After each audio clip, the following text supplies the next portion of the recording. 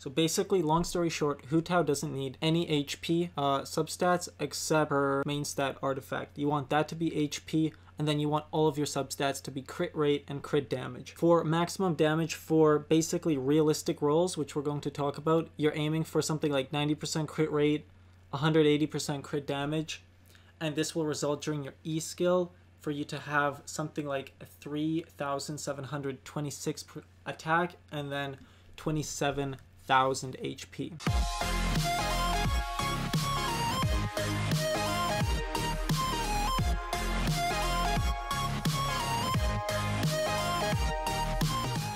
So in this video, we're going to go through the optimization, and I'm going to go through the math as fast as I can, but still try to be very detailed because I don't want everyone to sit here way too long. So we're using the same formula as before. We're considering it on Hu Tao, and we're using it for her elemental burst. Her elemental burst is something like level 9. The multiplier is like 600%. You'll see it in the code.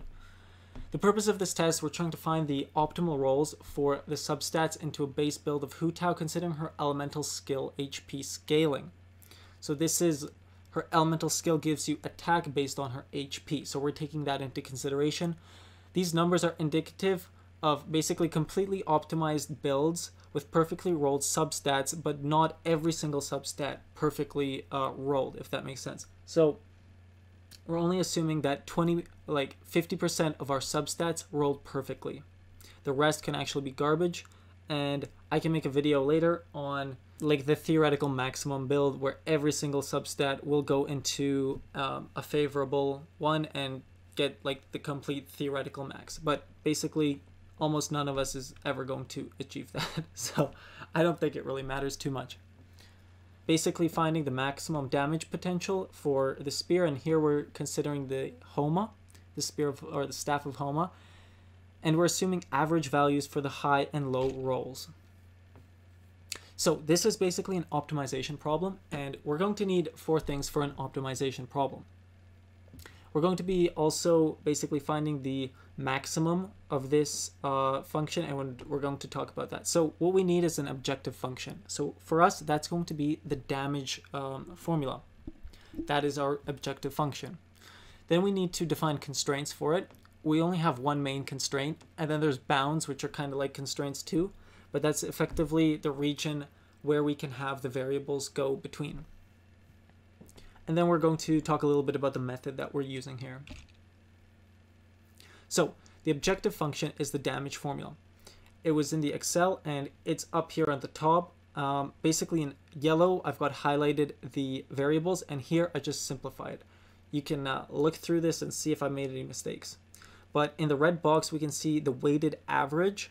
So that's basically weighting the non-crits with the crit rate, or the non-crit rate, and then the critical hits with the crit rate. Further simplifying the objective function, we can get it into a form where basically at the bottom here, we've got the damage, and then there's 2 constants. There's C1 and C2. C2 is the base attack. C1 is literally everything else that doesn't matter. And then we've got 4 variables here. These are attack percent, flat attack, crit rate, and crit damage. Basically, Hu Tao's HP scaling is going to increase the flat attack, so that's going to go into this region here, and then these other ones are going to be affected by substats. If we look down here, we can expand this formula even more, and in the blue, we're looking at the substat values being added. So the 0.0495, that is actually the average substat roll for attack percent, and then X is the number of favorable rolls that we get into it. Similarly, F is the number of favorable rolls going into flat attack, and then R is the number of favorable rolls going into crit rate. In yellow, we've got our basically main stat values, and we're going to get a little bit more into that in the different cases that we consider.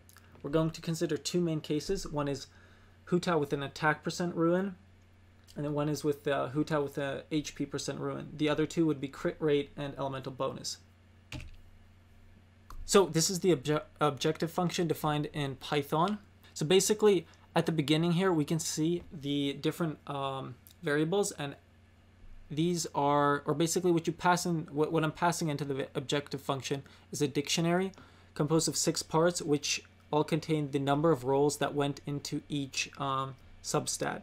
And then based off of those, the program is going to optimize the in order to get the highest value based off of these number of rolls. So it's going to fiddle around with these variables in order to get the highest value. Here we're looking at the HP attack bonus elemental skill increase. So I can get a little bit more into this, but I'm just going to quickly try to point things out. This is Hu Tao's level 6 elemental skill attack increase multiplier. So it's 5.06%. This is the base HP. This is the HP substat rolls. This is the flat HP rolls. This is the flat HP from the flower. This is a conditional that's just checking if we've actually hit the max HP bonus cap. So the max bonus cap is 4 times the base attack, and gives us 400% of the base attack. Base attack is C2. We're going to see that in the code later on. This is just printing. This is the final kind of damage formula, and we're going to look at that more in detail in other spots. So here we can see the constraints. So I basically wrote out a little table, and this shows that just for the main stat here, these are the substats you can get, and you cannot get the same substat for the same main stat. So what happens is the maximum number of rolls, including the first one that you get it with, is about 5.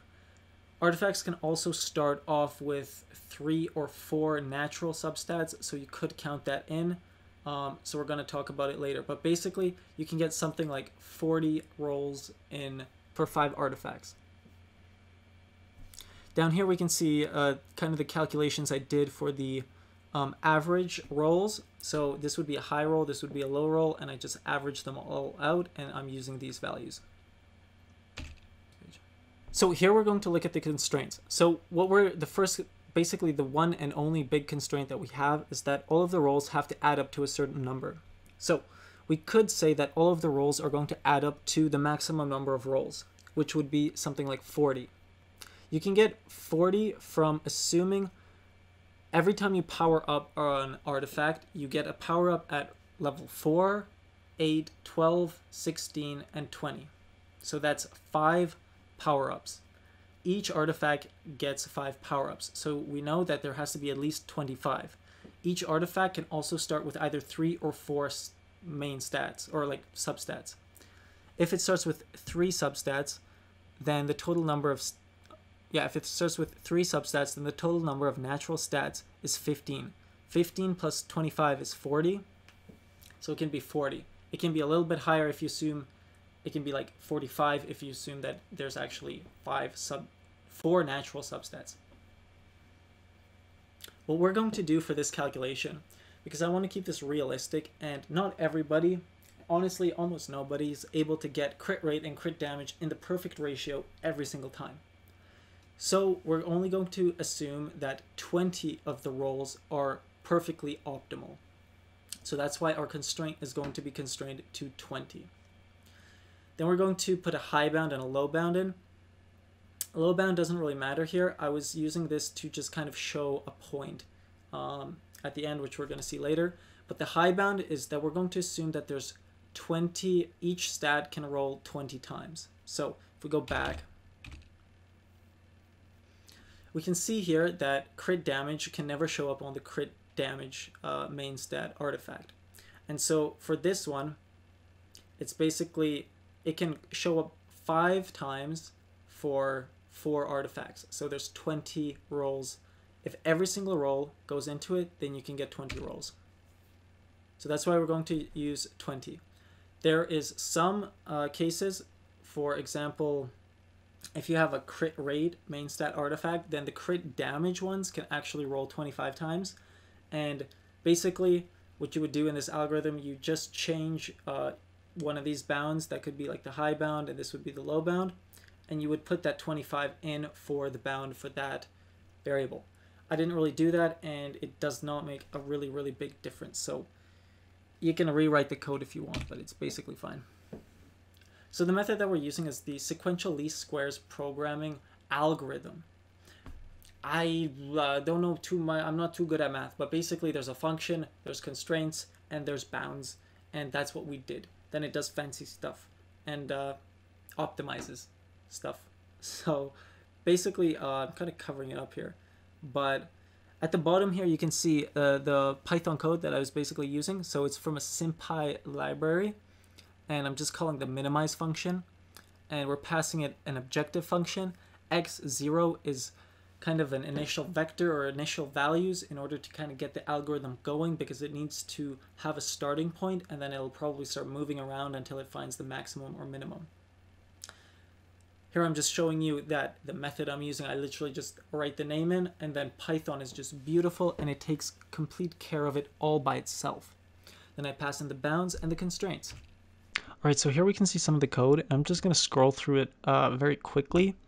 If you guys want, I can make a video and go through it slowly, but it's going to take 10 or 15 minutes, and I wanted to keep this one close to 15 or under 20 at least.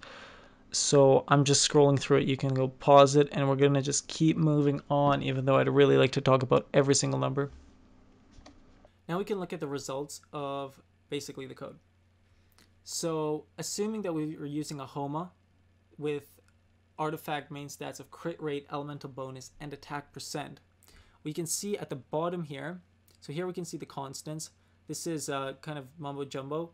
This value, this is important here. This X array shows us where did the rolls go.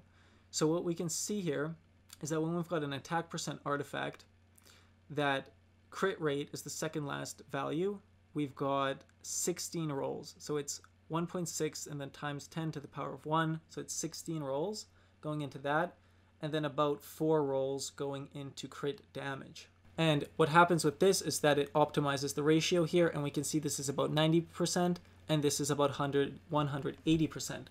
And that gives you that 1-to-2 ratio that I keep talking about, and it's really good. The average optimized damage is 32.5k, and this is assuming that you're doing a burst, which it would hit, like, it's AoE, it would hit a lot of people. Seems like a reasonable number. Now, we're also assuming that basically there was no attack or flat or percent substats. So that's definitely something that can show up. And basically, attack is never a favorable stat when you're optimizing. It'll always want to go into crit rate and crit damage. So it is, I'd say, a good stat. If you have it, it's not bad. It will help you. But it won't help you as much as crit rate and crit damage will. Here we can see the HP. We're at 20k HP. So if we remember, 32.5k damage was with this combination. If we change the last artifact main stat from attack percent to HP, then it's pretty cool. What we can see is that the attack increases. It was 32.5 last time, and now it's 33.9. So we do get a reasonably sized chunk being added in. The distribution of the stats is basically the same. It's like 16 into crit rate and 4 rolls into crit damage. The difference that we have here is that our total attack is higher and our total HP is higher. The total attack is higher because we're using the Homa and we're assuming the elemental skill is active. So based off of all of this HP, there's a massive attack buff coming into play here and just boosting the attack. That is basically why it's able to go into give a higher result. Now you might ask, what if I can't roll into crit rate and crit damage every time? Because, you know, stuff happens. So what I did here to answer this question is that I introduced a different bound. And I said, okay, say you do have bad artifacts, okay? And the maximum number of rolls that you can get into crit rate is 5, and the maximum number of rolls you can get into crit damage is also 5. So we can see that here, the low bound goes from 0 to 5, and we put that in for crit rate and crit damage. Everything else can get 20 rolls. What do we see occur? So we see that basically here in the rolls, it maxes out the crit rate rolls and maxes out the crit damage rolls, both at 5. Then the remaining 10, it has to choose between attack, flat attack, HP percent, and flat HP. And we can see that it puts all of them into HP percent. And The average optimized damage is 30,000 damage, which is about 4,000 damage lower than when you do have your crit rate and crit damage optimized stats. We can see because it was forced, it was capped on the crit rate and the crit damage. It couldn't balance them out perfectly. We get stuck at 50% crit rate and then a lot of crit damage. So what this shows basically is that after crit rate and crit damage, the next stat that you do want to be going for is HP percent. In conclusion, you want to go for crit rate and crit damage in a 1-to-2 ratio. Literally, that's all you want to pray and hope for that you get. You just want crit rate and you want crit damage. Otherwise, the next thing you want is HP percent substat. So if you get an HP percent substat, don't cry about it. It's going to be pretty good. It's going to be the next best thing.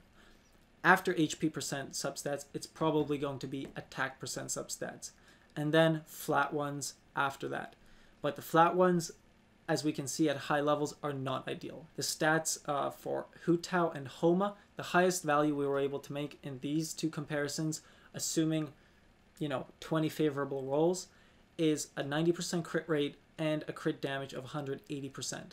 The attack is that, and then the attack is 3,762, and then the HP is 27.5k. This should give a damage output of about 34,000 damage with a level 9 burst. Using artifact main stats of crit rate, elemental bonus percent, and HP percent. If you like this video and there was not too much math, then I would really appreciate it if you liked and subscribed. There's going to be more Genshin math analysis now that we've actually got a good method for figuring out Hu Tao's effects. We're going to be able to compare all of her skills, and because we do know how to optimize, our next tier lists for spears and weapons are going to be much better. So the next big video I'm going to make is going to be which spear is best for Zhongli. So we're going to do a tier list for the Zhongli spears at 2.0 version of him with his buffs. If you'd like me to try live streaming summoning Xiao, leave a comment below. And I don't know, honestly, if one person asks for it, I'll go do it. But I'm sorry, this video was way too long, and I'll see you in the next one. Peace out.